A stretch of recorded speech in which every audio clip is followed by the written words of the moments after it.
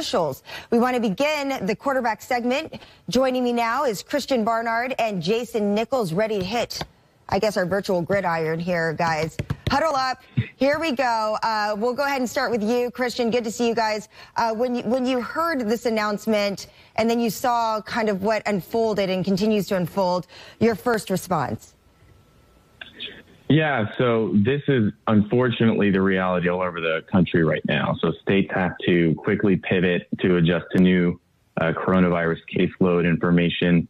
And obviously schools have to scramble and respond. I would say that what Larry Hogan is doing here is essentially just authorizing schools to reopen. Now, there was some urgency in his message where he wants to get kids back into school, but the important thing is that they have the flexibility to do this as safely and on their own timeline.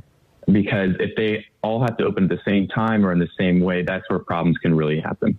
Yeah, Jason, it seems to be a real messaging problem here, though, because I'll be honest, the moment I got the alert, because I was at home and I'm on literally a virtual call with our school trying to learn their plans for opening, and I get this ping, and then we're texting my girlfriend because she has a kid with special needs that actually goes to school in Montgomery County, and I live in Virginia. She's like, does this mean that the schools are opening? There was so much confusion here. Right. I think that's the big thing, but it's to be expected. These are different times that we're living in, as I think Christian just alluded to. Nobody was prepared for this. I never thought this would happen. So I think I know I got the alert as well, and I was confused. You know, we were prepared, or as prepared as you could be, for virtual learning for my children until I believe it's January 28th in my county. And then all of a sudden you get this alert that schools can open.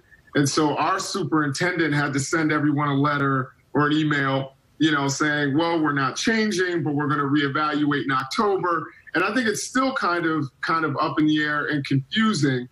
But we're all just going to hunker down and prepare for virtual learning, prepare for it the way it was originally stated, that it's going to go until January 28th. And then if there are some sort of changes, or if some kids are going to go to school, which is one of the things that the superintendent in my county is talking about, that, at a certain point, some kids who need more in-person activity and learning will actually go. They'll be able to socially distance.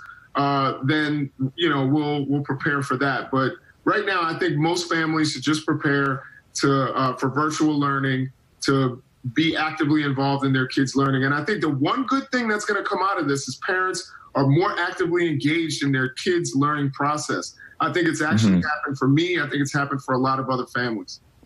Christian, but what about what we kind of heard from, what we did hear from the governor, who said, these schools should be able to adapt to acting more swiftly to the metrics as they continue to change. He even mentioned that the easy thing to do is just to stick with the plan that's put in place. The hard thing to do is to adjust and get the kids back inside learning one-on-one, where he believes, and a lot of people, quite frankly, believe they need to be to get the best benefit of their education. I don't know that it's easy to say that this is an easy thing to adapt to. I mean, what we're going to see is that the schools that are opening first across the country, leaders are going to be looking to see how that's worked. So has that been safe for families?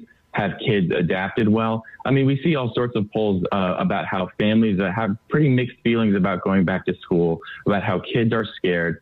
And so I don't think it's quite fair to say that, oh, this is something that's easy, I can change the timeline kind of on a whim, and then expect schools to follow suit. I mean, especially because all summer there have been all sorts of things that are up in the air as far as federal aid, as far as where the coronavirus is going in general. I mean, let's say we just see a resurgence in cases in some of these early reopenings. That's going to totally throw a wrench in everyone's timeline again. So I think that some of these districts in Maryland that are just going to stay the course for the next few months and then reevaluate from there, they're being smart about this because they've already seen the plans pivot several times over the summer. Yeah, and Jason, real quick as we wrap, what do parents need right now? What is at the core of what we need? I think what we need is, of course, more clear direction, more consistency from everyone.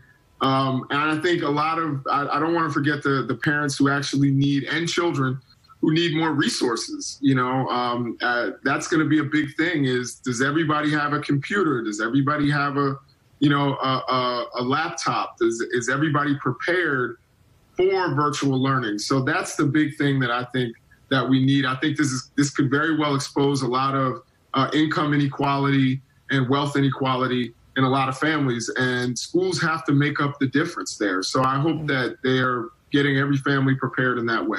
So many moving parts. Christian and Jason, thank you so much for weighing in and joining our Monday morning quarterback session this morning, and good luck to you guys.